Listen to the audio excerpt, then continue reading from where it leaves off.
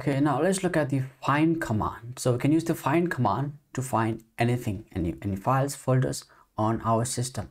Okay, so the command is find. Okay, and where do you want to find it? Let's say I want to find it right here inside my desktop, which is what I'm at right now.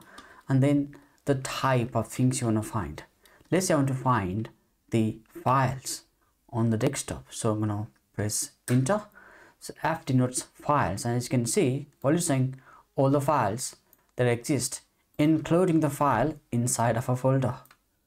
Okay, and now to find the directories, where we write D. So press enter, and there we go. It is showing me the directory.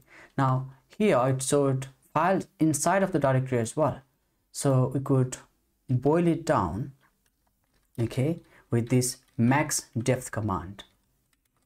And max depth will look into how much depth we are going into the subdirectories as well. So if I say max depth to be 1, I'm saying it's going to be within this hierarchy of desktop. So I'm going to press enter. Now it did not go inside the my file subdirectory. So if I had this max depth of 2, it would have gone inside. Okay, let me clear this out. Now I can also find the files or folders with their name. So let's say I want to find in the same directory, I would love to find the file, type is file, and then let's say the name is info, okay, and asterisk. So I'm going to press enter, and there we go. It finds me the file with info. Now on my desktop, I do have multiple files here, and I have 2 files with the name info. One of them is the text file, but they are case insensitive.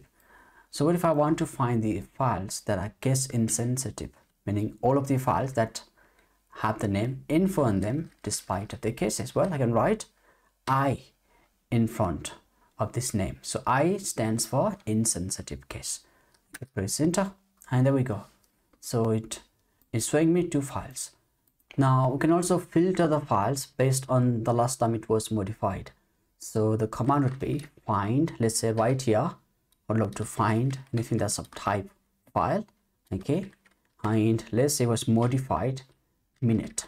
So min stands for modified minute. So if I say it was modified in the last 5 minutes, okay, so -5 means it was modified within the last 5 minutes. So if I try to press enter, looks like I don't have any files that were modified in the last 5 minutes. What if I say modified more than 5 minutes ago? Okay, and now I get the result.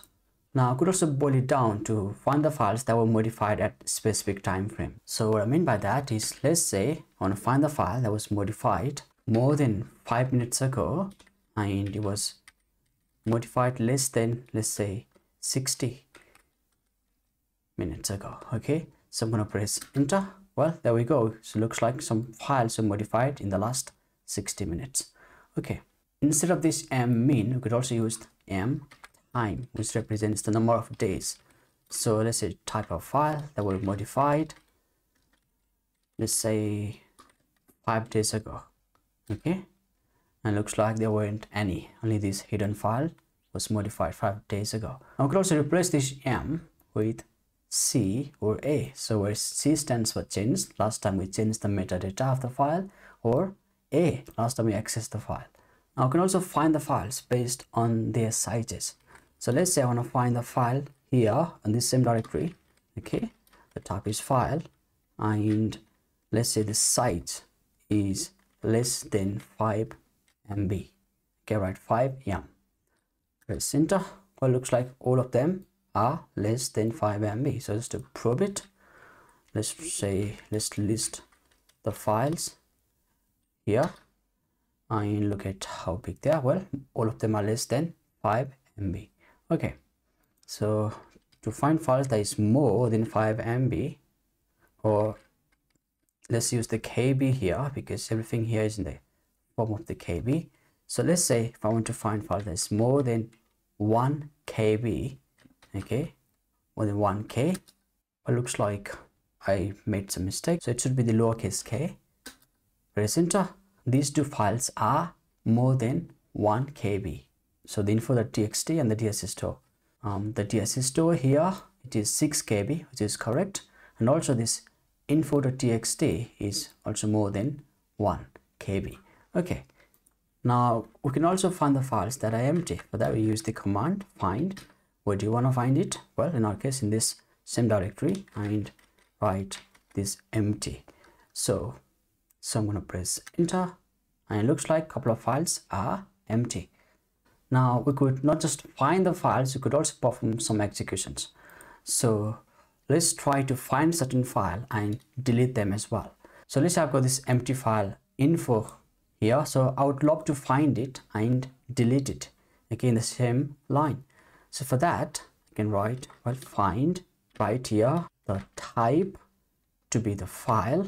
Well, this info is a file, and I would love to see its name as this info. And now I want to execute some other command here. For that I write exec, okay, execute, let's say the rm command. Now just writing this is not enough, okay, so I find the file, right, and I want to perform the execution on that file, but for that I need to get this file to perform the execution. This remove command, to perform the remove command I need to get the file. So for that I gotta write this curly bracket, okay, it's gonna get the output and perform it. And now I gotta end this. So in programming normally we end things with the semicolon, okay, here as well we can end things with the semicolon, but the terminal gets confused, that's why we need to write the backslash, okay. There is also another way to end things, either write backslash semicolon or we write just the plus, okay, press enter, and there we go, it is gone.